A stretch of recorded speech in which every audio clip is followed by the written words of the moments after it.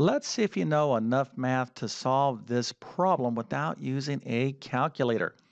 Okay, so we have a triangle. Matter of fact, we have a right triangle, and the only side that we know is this side right here, and that length is 3. But we do have this information, and the actual question is the following. So we're trying to determine what is this side right here, BC. So we're being told that if the sine of angle B, so this is angle B right here, so if the sine of angle B is equal to 3/4, what is this distance BC? So in geometry, BC written like this is talking about this distance right here. All right, so once again, no calculators, but if you think you know the answer, put that into the comment section. I'm going to show the correct solution in just 1 second. Then, of course, I'm going to fully explain how to solve this problem without using a calculator. But before we get started, let me quickly introduce myself. My name is John, and I have been teaching middle and high school math for decades. And if you need help in math, check out my math help program at tcmathacademy.com. You can find a link to that in the description below. And if this video helps you out, make sure to like and subscribe, as that definitely helps me out. Okay, so one more time, we have a right triangle. The only side that we know is this side, that is 3. And we know that if the sine of this angle right here, angle B, is 3/4, what is this distance BC? Okay, so let's take a look at the answer. The correct solution here is BC is equal to the square root of 7. Now, if you got this right, well, that is fantastic. You definitely get a happy face and the A plus. And if you're like, hey, Mr. YouTube Math, man, I don't even know where to start. Well, what we're talking about here is basic geometry and trigonometry. So let's see how this problem is solved now. Okay, so the problem again is we're looking for BC. That's what this means, this notation. What is the length of B to C? And the only information that we have is that from A to C, well, that's 3, and we're being told, once again, that the sine of this angle, angle B, is equal to 3/4, 3/4. All right, so what is the sine? What does this mean? Well, we're going to have to figure this out in order to solve this problem. Now, some of you might be saying, well, I know if I take the sine of an angle like 70 degrees, I can plug that into my calculator and get a decimal or get some sort of value for it, and you would be totally correct. But again, we're not going to use our calculator, so we're just going to have a pretty good understanding of what the sine means. So let's go ahead and do this right now. Okay, so the sine, let me write this again, sine, and these are buttons on our calculators, our scientific calculators, sine, cosine, and tangent. These things right here are referred to as trigonometric ratios, okay, trigonometric ratios. So a ratio is effectively a fraction, right? So we're talking about fractions here, all right, sine, cosine, and tangent. And now the best part of this video is I get to say this funny little phrase right here. And let me go ahead and tell you the phrase, and then we'll talk about what it means. So it is SOHCAHTOA. SOHCAHTOA. Now, at this point, some of you might be saying, Mr. YouTube Math Man, you definitely lost your mind. Now you're talking another language to me. I have no idea what you're talking about. Well, stick with me for a second. This is just a cool little memory phrase so you can learn these trigonometric functions, all right, these trigonometric ratios. All right, SOHCAHTOA. Now we're going to spell that SOHCAHTOA. Now this is going to be the key for us to understand some basic right angle trigonometry. But let's go ahead and understand these little letters here, what they mean. So S is going to stand for the sine, C is going to represent the cosine, and T is going to be the tangent.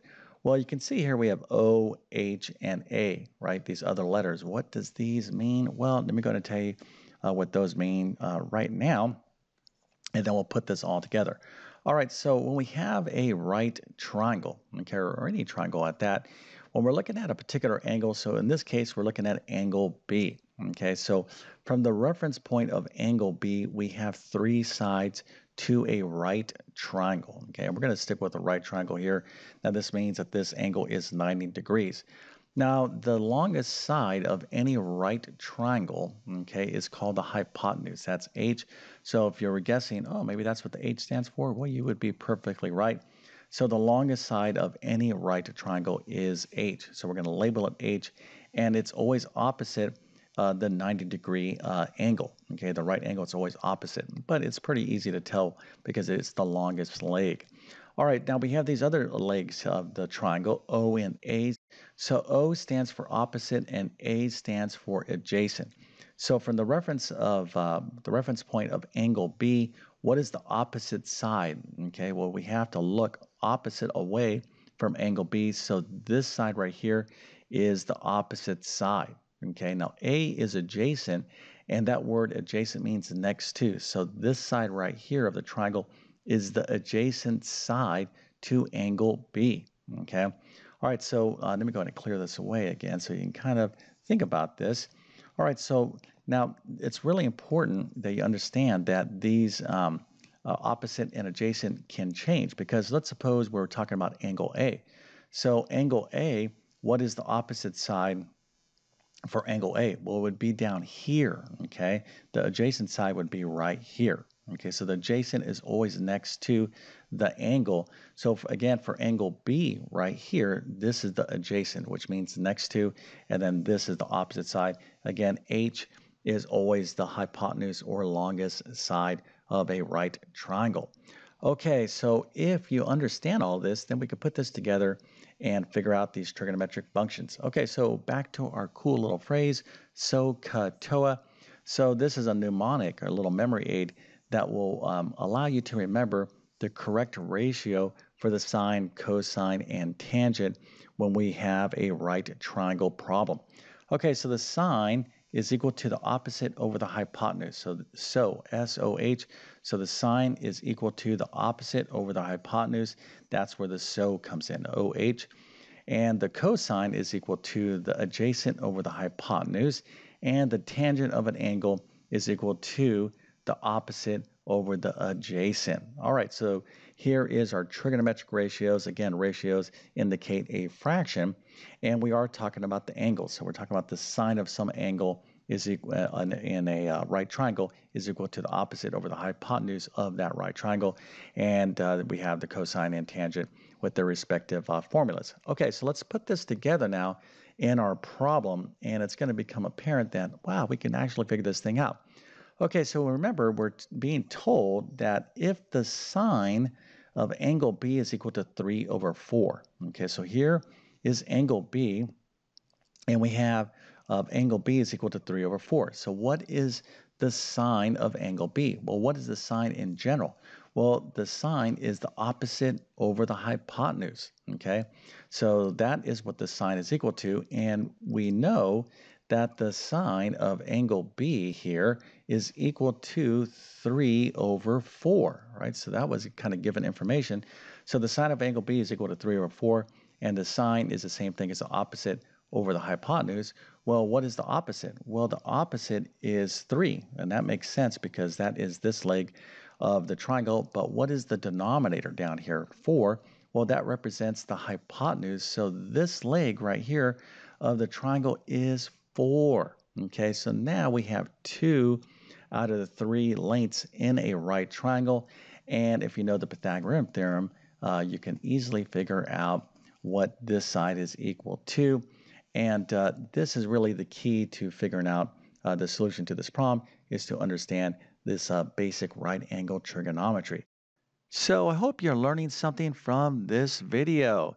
And if that's the case, make sure to subscribe and hit that bell notification. This really does help me out on YouTube. Now, if you need additional help in math, make sure to check out my full main math courses. You can find links to those in the description of this video. So let's go ahead and get back to the problem.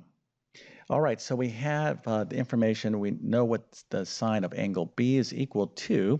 That was equal to 3 over 4. And because we understand sine as a trigonometric ratio, we have this leg and this length of a this side and this side of a right triangle.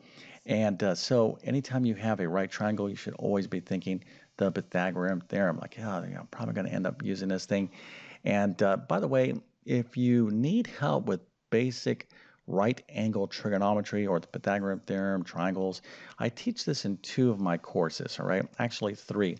So the first is my geometry course. You will get some basic trigonometry in there. Of course, in my pre-calculus course, I teach advanced trigonometry and other advanced topics. And for those of you that might just want to kind of rebuild your math skills, well, check out my Math Skills Rebuilder course. I cover this stuff as well. All right, so let's go ahead and figure out what BC is. And BC is this side of the right triangle, but we'll call it X for just the purposes of figuring out this length using the Pythagorean theorem. So we have a squared plus b squared is equal to c squared. Again, the Pythagorean theorem, c is always the hypotenuse. It's always the longest side of a right triangle, so that is 4. Okay, so this is what c is equal to, and then a or b can be equal to 3. So we'll just let a equal to 3. It doesn't make a difference. So we have 3 squared, or a squared, which is 3 squared plus x squared. This side right here is equal to 4 squared, which is our c squared. So this is going to be 3 squared, which is 9 plus x squared is equal to 16. Now we can simply subtract 9 from both sides of the equation, and you get x squared is equal to 7. And we have this lovely quadratic equation, which we can solve by taking the square root of both sides. So x is equal to positive or negative square root of 7. All right, so again, we're not using a calculator here, and we're going to disregard the negative value on this solution because we are talking about positive distances. So BC would be equal to the positive square root of 7.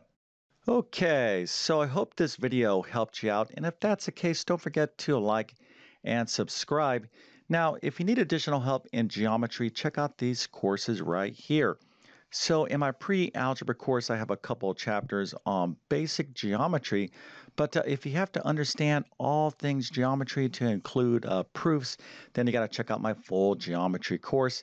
Now, if you want a good math review of basic math, algebra, and geometry, then check out my Math Skills Rebuilder course. All right, so I'm going to leave links to all these courses in the description of this video. And with all that being said, I definitely wish you all the best in your math adventures. Thank you for your time and have a great day.